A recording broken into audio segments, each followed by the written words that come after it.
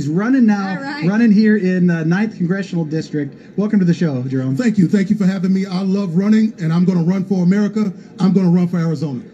And we talked about this yesterday. You actually opened it up, did the opening prayer. Yes. The importance of where we're at now, getting back to faith in our country. What are the most important things to you as we move forward and try to take this country back? Well, we got to get back to God. We got to get back to being a godly country, a country that looks to God for help. God promised in Psalm 121 that any nation that looks to him will be blessed. And so I led the opening prayer out there and asking God to help us and empower us with his Holy Spirit, because I believe that the left, the communist left now, is really into some deep, dark stuff like witchcraft, and they got the power of Satan and his witchcraft, and we need the power of the Holy Spirit to overcome this. Now, we do have a lot of great patriots.